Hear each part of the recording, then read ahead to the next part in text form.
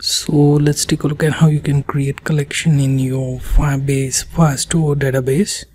So go to the console and you will find your projects, and here you can see I have one created for my database. Okay, so here as you can see on the left hand side I can navigate to the database. Okay, and here you will find your database listed. As you can see, by default it is Firestore and not real time. So here I'm going to create my collection in Firestore. Okay, so I have to give this one ID.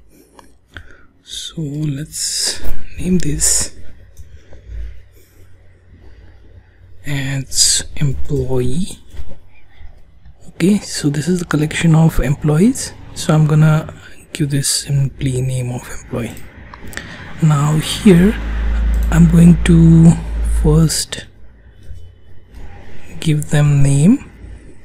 Okay, it is going to be string, and here in first document I want to add name for, let's say, Joe. The next thing would be salary. It would be number.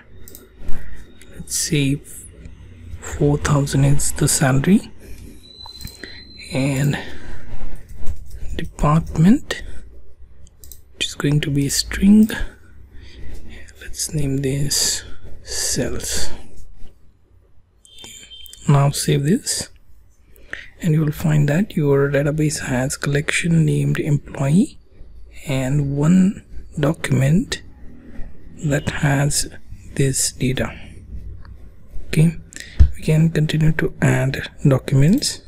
Okay, let's see, our field name Bob, then salary, number, and then department.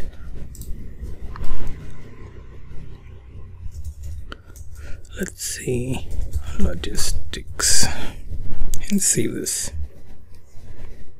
Okay, you can also edit this.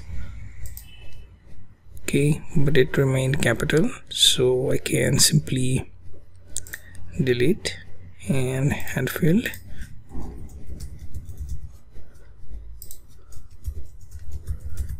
Okay, and there you have it. So we have like two entries or two documents in our collection employee. So you get the idea how to create a collection in FireBase Firestore database.